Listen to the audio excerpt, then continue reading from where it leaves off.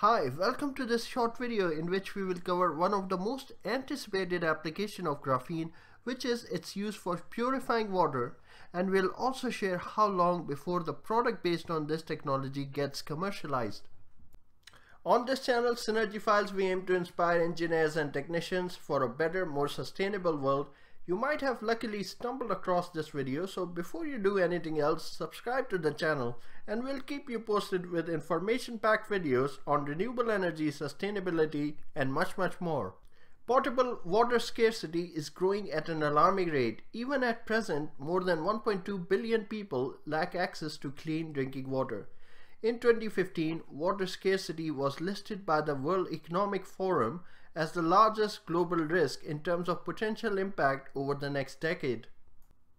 Of all the water that is available to us, 97% is saline. Therefore, low cost and low environmental impact desalination technique holds the key for resolving this issue. Over the last 2 decades, there have been huge development in seawater desalination and in particular reverse osmosis technology. However, there are several disadvantages of using reverse osmosis for getting drinkable water. First is the setup cost of the plant, which can be an impractical possibility for a lot of developing nations. Second is the membrane that needs to be treated with care. And last but not the least, the yield amount is very low in smaller systems and the amount of wastewater is very high. A typical system will only be able to reuse about 5 to 15% of the water that is going to be pumped in, thus leaving up to 85% wastewater. In light of this looming crisis, the promise of graphene desalination is very reassuring. A sieve made out of graphene has been successfully tested for filtering out salts while allowing water through. Tests so far have shown that water's own gravitational potential energy is enough to achieve the filtration process at a small rate. It is interesting to note that the maximum distance between carbon atoms at the two opposite ends of a single hexagon in graphene mesh is about 0.284 nanometers, whereas the size of a water molecule is about 0.275 nanometers. So the gap is just wide enough to send the water molecules through. For reference, the size of sodium chloride molecule is about 0.564 nanometers. That means it's twice as big as the gap and hence it is filtered out. Despite the seemingly straightforward application of using graphene as a filter, scientists initially struggled to use it as such. The reason for that is graphene weakened and expanded when immersed in water. This allowed more than just water molecules to pass through the graphene mesh. But now, Manchester-based Graphene Research Group developed these graphene membranes with chemical coating to avoid the swelling of the membrane when exposed to water. The pore size in the membrane can be precisely controlled, which can sieve common salts out of salty water and make it safe to drink.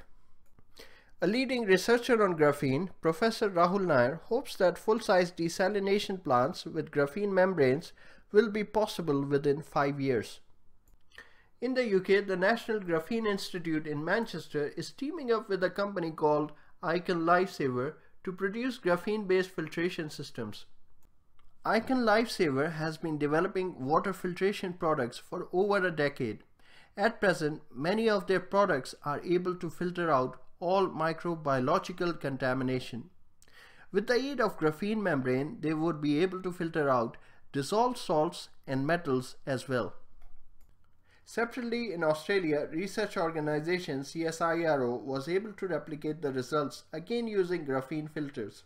They collected heavily contaminated water of Sydney Harbour and made it drinkable in just a one-step process, that is, passing the water through graphene membrane, which they have termed Graphene.